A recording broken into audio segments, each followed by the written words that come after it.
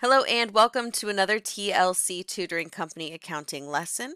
In this video, we will be reviewing the sum of the year's digits method for depreciation.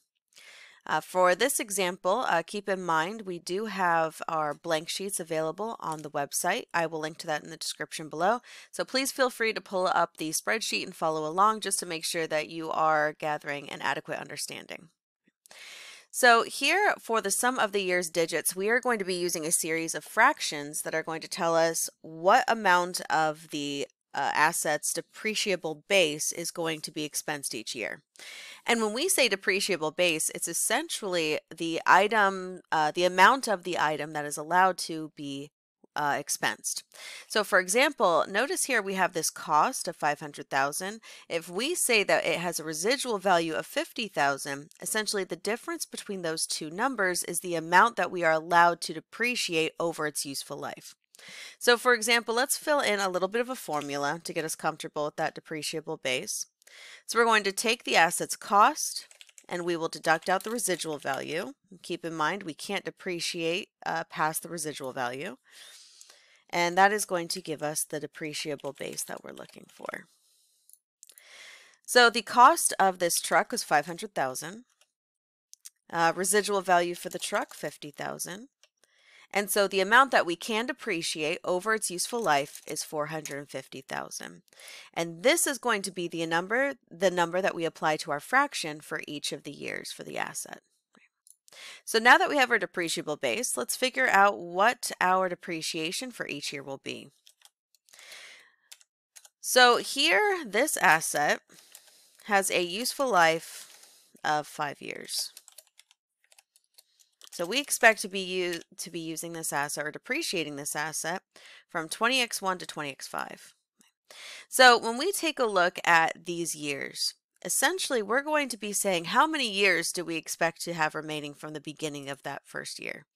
So in 20x1 at the beginning of the year, we expect to have 5 remaining years. 20x2, 4 remaining years. 20x3, 3, 2, and 1, right? So essentially, if it's a 5-year life, we are going to be starting by taking the sum of all of the years, which I know that that's a little bit interesting, but you'll see why we do that in a moment. So we see that we have 5 years, 4 years, 3 years, 2 years, 1 year. And so essentially when we're creating our fraction, 5/15ths, 4/15ths, 3/15ths, 2/15ths, and 1/15th, we are essentially going to be taking the number of remaining years from the beginning of the year and dividing it by the sum of all of the years. And this is why they call it sum of the year's digits, right? The whole purpose of this is to basically be communicating that we expect that this truck is going to be generating the most revenues at the beginning, or essentially we want to depreciate the most at the beginning of its useful life rather than at the end. And let's go ahead and do the math, and then you'll see what I mean once we get through all these different depreciation expense pieces. So for example, year 1, our fraction is 5/15ths. So we are going to take our 5/15ths and multiply it by that depreciable base. So 5 divided by 15 times 450,000. So in year 1, we would depreciate a pretty significant portion of that cost of the asset. We're going to be getting rid of 150,000 of it. Let's do year 2. 4 divided by 15 times, again, your depreciable base. All right, notice that it's declining slightly, right? So we're doing more in year 1 than we did in year 2. And we can expect this trend to continue.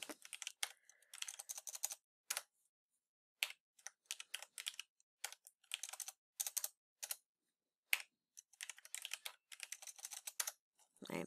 So here in our first year, we're depreciating the most, and in our last year, we're depreciating the least.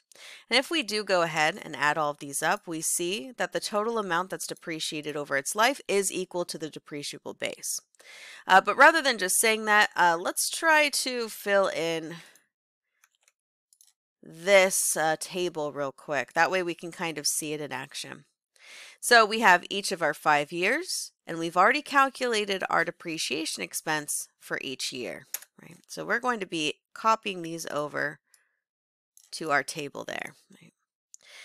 Let's figure out our accumulated depreciation for year 1. Since it's the first year, we just depreciated 150,000. So at the end of the year, we have accumulated depreciation of 150,000. Year 2, our accumulated depreciation is 150,000, which was the balance last year, and then the new amount that we added to it. So now we're up to, oh, that's way too many zeros. Now we're up to 270,000 for our accumulated depreciation. And continuing on, year 3, we started with 270,000 and we added 90,000. Year 4, we started with 360,000, we added 60,000 more. And our last year, 420,000, and we added 30,000 more. So our last step is to figure out these book values for the end of each year. Keep in mind our book values are always going to be the cost of the asset. In this case, that truck was $500,000 minus our accumulated depreciation. So for year 1, our accumulated depreciation was 150,000. So we have cost of 500,000 minus accumulated depreciation of 150,000. So our book value is 350. Same idea all the way down. Cost minus accumulated depreciation. Cost minus accumulated depreciation. You can see the math going on there in that cell. Cost minus accumulated depreciation.